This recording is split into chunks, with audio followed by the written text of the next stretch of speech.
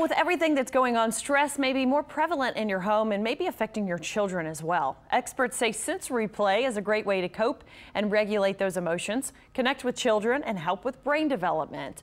And Monet Sommerville from the Parenting Center joins us now to talk about the long-term benefits. Thanks for joining us. Good morning. How are you? I'm doing good.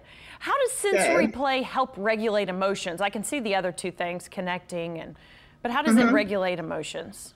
So what happens is when infants are very young, parents essentially have to regulate their bodies, right? So we keep them warm, we feed them, we play with them, and all of those things develop into our parasympathetic nervous system to help calm us down when we're stressed or when we're upset.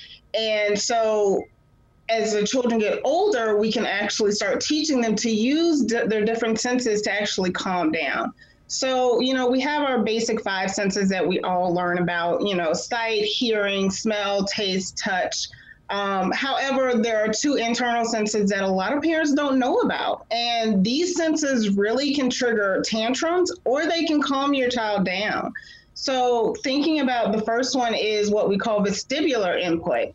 And vestibular is simply the change of the inner ear fluid in the brain. And what happens is, if we see kids who spin or like to roll around, they're getting vestibular input. Now, vestibular is a great input for some children, but if they get too much of it, they can actually lead to behavioral outbursts hours later. Why though? Okay, because my daughter does. She loves to spin around when she dances. So, I mean, why does that lead to tantrums? Because I might need to make her stop spinning now. If it's an excessive amount, what we've kind of figured out is that it just overstimulates the brain. Okay. Essentially is what happens. And then they have a hard time kind of regulating themselves later on. But parents also have, when the body has one thing, there's also something else to kind of counteract it. Sure. So we have our other sense called proprioceptive. And that's like the deep pressure that we feel on our muscles. So like kids who like to cuddle, give bear hugs, use weighted blankets or weighted stuffed animals, those kind of things can help calm our brains and our whole entire system down. And it essentially what it does is it activates the parasympathetic nervous system to calm us. So if you get a whole bunch of vestibular, you want to we did a whole bunch of swinging. Let's stomp back to the car and get those big muscle groups moving and engaged so that it does help calm the body. Okay. Well, let's go back to the external senses, the ones that we know. You said to introduce sensory play to your kids, and you can use household things around the house to do that. So give us some examples. Yeah. So one of the things that you can do are sensory bottles. Okay. So one of the things is like this one. It's just a basic water bottle that I had around my house and just put some rice and beans in it. And you can shake it.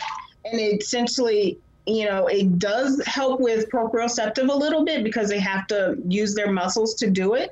Also, it engages a sense of hearing and sight because you're watching the items move on the inside. We also have sensory bags that can be filled with different things, anything that's not going to poke through the bag, of course. Okay. So this one is just like raw corn and oil. And that's it. And it's a really nice sensory item for the sense of touch. Jello is a great one for taste, and it's also a really different sensation that most kids don't normally get to experience. And then what we call in toddler bump class here is our sensory class. It's jump and spin. So doing different things where they have to engage the big muscles so they can jump, they can run, they can skip. Okay. Learn about color. Yep. Well, we're out of time, but I really appreciate it. This is great stuff. And you can introduce kids to sensory things as early as infants. So thank you very much for your time. April?